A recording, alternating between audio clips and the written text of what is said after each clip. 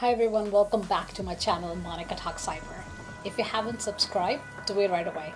I come up with new videos on cybersecurity, leadership, career challenges. If you want to break into cybersecurity or if you're an aspiring CISO, I have also my CISO series that is coming out soon. It's going to be live streamed, so you will be a part of it. So subscribe right away and enjoy the journey. Today, I wanted to talk about mental health.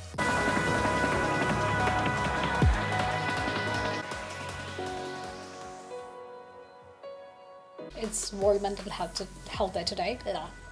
It's World Mental Health Day today. There's something I wanted to share about my journey and about my life that I haven't told many people, but I believe it's kind of important that we're able to be open about it and transparent about it and share these kind of challenges in our lives, because I'm pretty sure many of us face this. Many of us, both in cybersecurity and in society. So in whole transparency, I wanted to share some moments of my journey with you and hope that this can bring some inspiration and some hope in your life as well. There have been times in my life in the last decade or two where I've been broken completely and I've had to rebuild myself.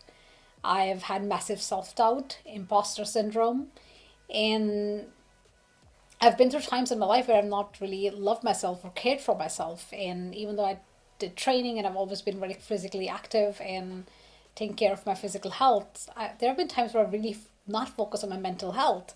And we know that cybersecurity industry can at times be really toxic, and we kind of like really need to give some time to ourselves. And I've not really been that great at doing it for myself either.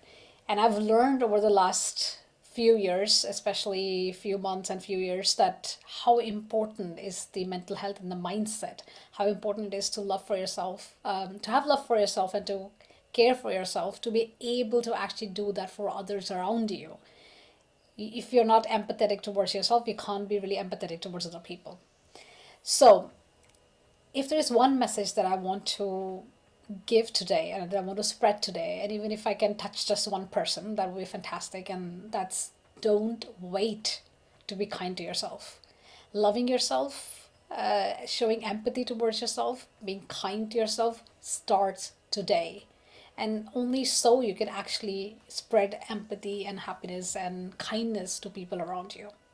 So you have all heard charity begins at home. Start with yourself and show empathy and kindness towards yourself. You all deserve it. That's what I wanted to share today. I wish you all a happy World Mental Health Day, and I hope that we can focus more and more on mental health and we can talk more about it and really lift each other up in this industry and this society. Take care everyone. That's all for today. This is Monica, and I'll be talking to you very soon.